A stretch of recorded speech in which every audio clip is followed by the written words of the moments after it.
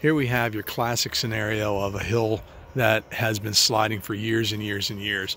And this home has already had some damage with the hillside sliding underneath the house. But now it's been, let's say, exacerbated by there's a new home going in here, there's a new home that's going up behind those trees.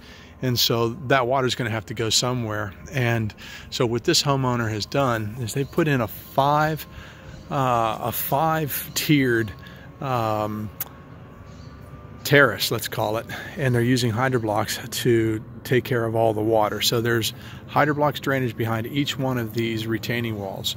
And the cool thing is, the good news is that the homeowner was able to see the performance of HydroBlox after 2 or 3 days of heavy rains that we had. So in the middle of the project, they had 2 or 3 days of heavy rains, and they were able to see the HydroBlox perform really, really well. So that was really encouraging for him. But you can see what he's done. So you have a bottom run of HydroBlox along the bottom of the board, and then he's put up, he has a good name for it, he called them straws. I like that. He has straws that are porting up vertically, spaced every 8 to 10 feet, which will then also help wick in water and take water down to the bottom boards. And you can see that over here as well.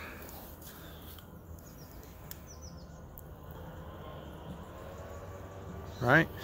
And so what you're looking at here is a terraced system that is going to prevent the hillside going toward the house, and it's all done with HydroBlox.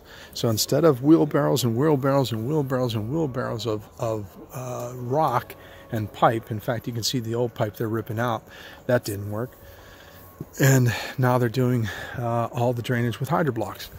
And this homeowner can't sing the praises enough because he's already seen it perform.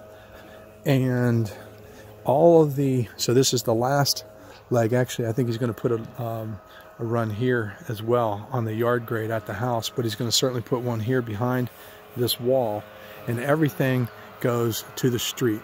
So you have yard grade, you have this level, that level, that level, and that level up there. And all of the water connects, all of the HydroBlox rather, connects this way, going toward the street. And there will be a culvert out there at the street that the water is directed to. And then that'll just go out to a creek, which is downhill. But you can see this is a classic scenario of hillsides with drainage problems. I need to go talk to all these neighbors around here, because take a look at that. You've got lots of drainage issues, lots of problems. HydroBlox can solve them. HydroBlox can solve them. But this homeowner is doing one hell of a job securing this hillside and putting in good drainage. And that's it.